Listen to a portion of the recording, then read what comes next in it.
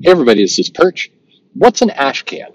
Well, I've used this term for so long, I kind of thought it was pretty industry practice, but this question came up. I hear you talking about ashcans. What are ashcans? Does it have something to do with smoking?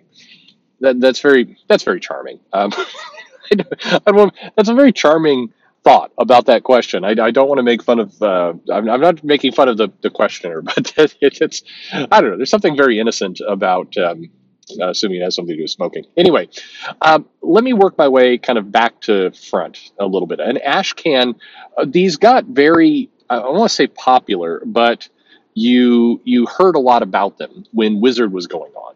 And for a lot of people who really hadn't, hadn't known what ash cans were, Wizard magazine, and I guess I should say there are plenty of people out there who don't know what Wizard magazine is. Wizard magazine was an industry journal. It's a news magazine that kind of covered comics. It became so popular that it was outselling most of the comics, which is a fascinating kind of development in the early '90s. And sometimes Wizard would come bagged with an ash can, or you could send off for an ash can. And typically, what they were using it for was to promote new comics. So, if there was a new Image comic coming out, there'd be ash can 1/2 issue or some. For lack of any, it was like a little preview comic. It was a trailer for a comic. But ash cans could also be pretty cool because they would put original content in the ash can. The ash can was smaller. It was like not quite half comic size, but it was a smaller piece. It was a real pain in the butt if you're running a comic shop. How you stored these? You put them in a bag and a board. But the obsessive compulsive side of me always hated the way that looked. It was just weird in there. But that's basically what the ash can was. It was marketing. And then in '92, I want to say. Ashcan, they're like digest sized, and I think Image was the one that started doing this. And as I mentioned, Wizard was heavily using them, and kind of everybody jumped into it. Dark Horse did, DC did. I want to say Marvel did, but I may be questioning that. I'm trying to remember if Marvel did many Ashcans or what they did. But the other way that people talk about it is that independent comic creators, people who are doing it on their own. Creators would often call their demo reel or their comic that they made themselves, by printing it on their own printers and then hand stapling it together. They would call them ash cans. Like, let me drop off my ash can. It was a fancy way of saying let me drop off my portfolio. So that's what these things were. So, small little comics that are basically designed to kind of market or promote something. That's pretty much it. However, this term actually goes back a long way. So, some people may think ash cans were really something that came about in the late '80s, and that's their origin point. But ash cans actually date back to the '30s, and they were actually used for a really clear purpose, and that purpose was to lock in a trademark.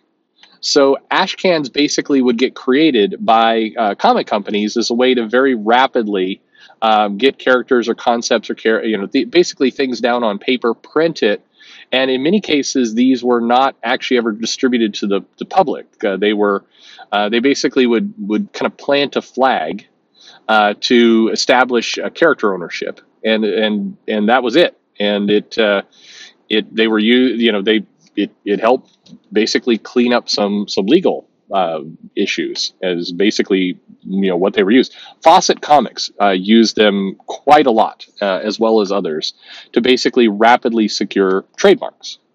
And it was viewed maybe in today. This may not be the best parallel that I'm about to draw for you, but today tech companies will often do patent fishing, where they will take concepts and they'll try and if they've got the money to do it, and there's a lot of startup tech companies that will basically raise millions of dollars to do patent farming, where they try and take a concept and they try and blanket every aspect of it with patents. And the goal is to try and cast a really wide net to the point that the bigger companies will be forced to kind of buy your patent for you. It's a little bit like that in the sense that the goal with the ashcan was to very, very quickly get concepts out on paper. Somebody could point to them saying, "See, it's this was done." Sometimes there were no interior pages. Sometimes these truly were pamphlets. I know there's this whole narrative right now that current comics are pamphlets, but these are truly pamphlets. Sometimes ash cans would be, 2 pages or 1 page, basically quickly slapped together, and that was what the ash can was. And again, that was really all you needed in a lot of cases to get that trademark. DC was very heavy in using this. They were basically trying to secure a lot of titles, a lot of trademarks, a lot of kind of character pieces, and it was a trick.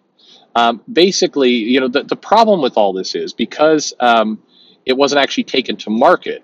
It was absolutely skirting the rules of what patents and trademarks were all about. You'd produce this ash can, you'd produce it on the cheap, you'd make it look like a little comic that appeared real, but it wasn't actually delivered to market. You'd say, "Here you go. I want to be awarded this trademark." And people who are, processing all this stuff, they're not comic readers. They have no idea this thing didn't go out to the shelves.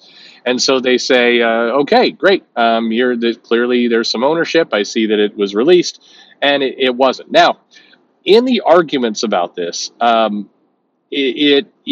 technically by the rules, you can't just invent an idea and never release it to market and claim trademark for it. However, if you are going to the purpose of printing something and binding it, and you've got it as part of a marketing or demo reel, technically that could be enough to qualify for a trademark, as opposed to actually printing it and trying to sell it out on the open market. There's a gray area here, and it's in this gray area where a lot of ground was initially seized. Because in some cases, it was clear that the ashcan was being made never with the intent to actually publish something. A lot of ashcans were created with these concepts that were attack based. So there was never really a goal to actually publish a comic. There would be, people would sniff out a rival publisher's idea. They'd go back to their house. They'd rapidly kind of mock together this fake comic. They'd submit it for a trademark as a way to harm the competition, but they had no intention of actually publishing that comic themselves. I think this came to a head, although this is maybe this may be not real, but there was a story at least that went around for a while that a non-comic company, somebody who wasn't even producing comics, basically started dumping a ton of these ash cans out into the market, and kind of and basically tried to grab up a bunch of trademarks to attack DC. And this caused a lot of things to be thrown away. The trademark office started paying a little bit more attention, and kind of the whole practice settled down a bit. And then of course, in the 40s, early 50s, maybe 40s, as I'm really going off memory here. I'm driving, as you can hear. Then what basically happened is the trademark laws changed a bit.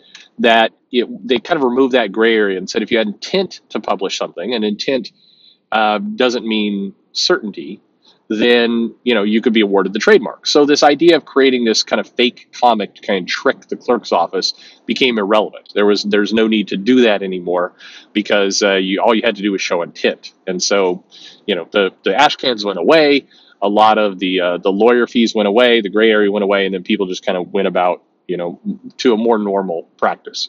But absolutely, this was used. This was a scam. That was basically being used. The idea was, hey, we can trick some people into thinking there's an actual comic here, and we can use it to batter our competition. And they did. And there were many examples of this where, there was a lot of defensive warfare. In theory, lawyers made a lot of money. It's all part of the wonderful history of comics throughout the 30s and 40s, an era that we don't really talk much about, but was filled with a lot of just banana stuff of people doing things to each other. This was one of them. So that is the origin behind ash cans. That's how they came about. That's why they were used, and that's why when you see them today and somebody's like, "Hey, check out my ash can," it's rooted in basically a scam play by publishers who were trying to trick people into thinking there was an actual comic when there wasn't. I like the fact that the term has kind of been reclaimed, and it can be used as marketing, which is what it's used for today. I feel like in the world where we're just kind of nosing up to publishing and digital in general, The idea that we're going to see a resurgence of the ashcan seems low. It's unlikely that we're going to see much of that. And there's better ways to kind of submit your portfolio and put things together. That said, I will say if you're a creator who's trying to get into comics, the practice of taking your work to completion, even if it means you're printing it off in your home and stapling it together yourself, the practice of doing that, the habit of doing that, is still really good and healthy for you. And if you want to make comics, I recommend you do that, because it kind of teaches you the end-to-end process. Even if it's not all real, you still mentally kind of understand the steps, and I think that's helpful. But anyway, that's what an ashcan is. So there you go. It does not have to do with smoking. But I'm still I don't know. It gave me a nice little chuckle. Please don't feel offended if you're listening to this, the gentleman who sent me the question.